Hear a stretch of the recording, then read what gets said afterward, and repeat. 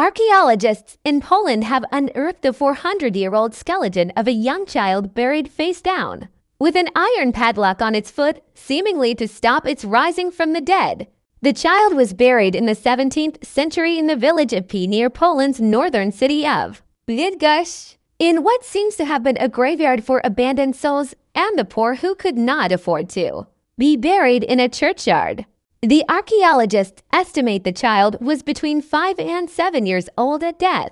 The remains were found just a few feet away from the skeleton of a vampire woman discovered last year, who was buried at about the same time with a sickle placed over her neck and a similar padlock on her foot, according to the traditions of the time. Such padlocks were intended to secure a corpse in its grave.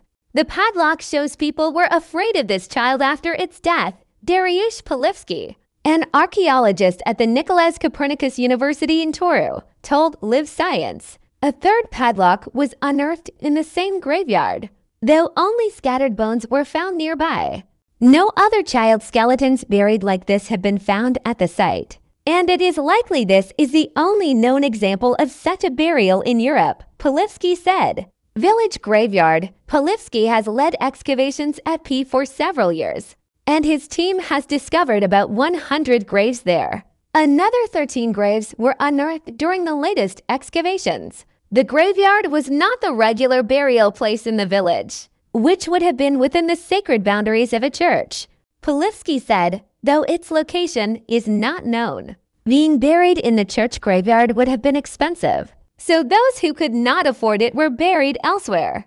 This lesser graveyard also seems to have been the place where abandoned souls were buried away from the church, even if they could afford a better funeral, Polewski said. For example, the vampire woman discovered last year with a sickle placed over her neck was obviously wealthy. The archaeologists found gold threads in her garments and flecks of gold on the palate of her skull, which indicated she had drunk a medicine containing gold. Polewski and his team are waiting for the results of an analysis of the DNA in the woman's bones, which could tell them more about her. But their findings suggest she was severely ill. And that child. The team also hopes to analyze the DNA of the newfound remains. It's not yet known if the child was male or female, Polewski said.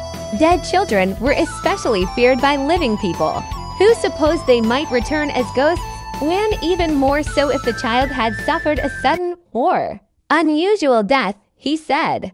Although the woman found last year and now the child have been widely labeled vampires, Polewski said the modern conception of vampires originated later, and the term was not used at this time. The bones of several other children have been found at the site, but their remains seem to have been disturbed, and no other complete child skeletons have been found, he said. One jaw fragment from a child is stained green, and the archaeologists think it was buried with a copper coin in its mouth, a common burial tradition at the time.